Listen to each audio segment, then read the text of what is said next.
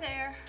Today I'm back printing some cards in my studio, and these cards are a two-color card that are done as a monoprint base using a blue ink.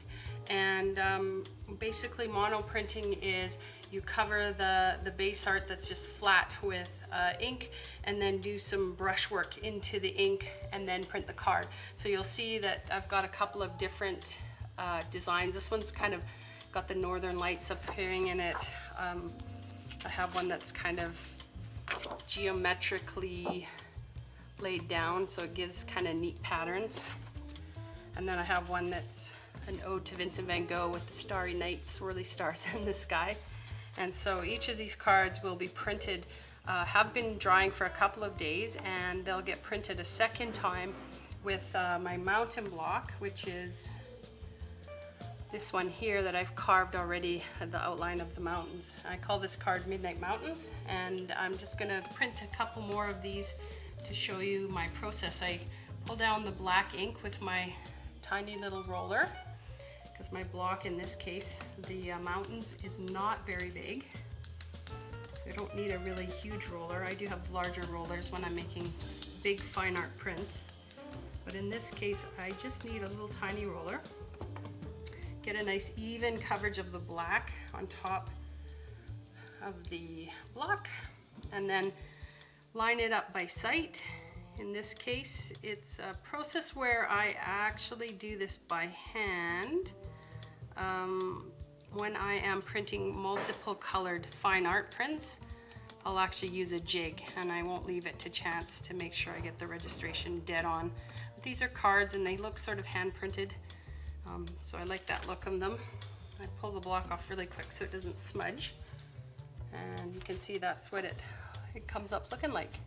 We'll do a couple more just to show you that those will hang up to dry for several days. This is probably, these cards have been drying for about 3 days already. I want them really nice and dry on the first layer so that when I go and print over top of it, the two colors don't mix, but they lay over top of one another. So this is just another application of the black, and I'll do this over and over, and this is how I print all my cards. Ink, get a card, pull it down, lay the block on the ink, line it up on the paper so it looks square, and press in the back very gently. I don't want to move the block or that will smudge the image. But I'll go for that quickly. Again, there's the second card in the series.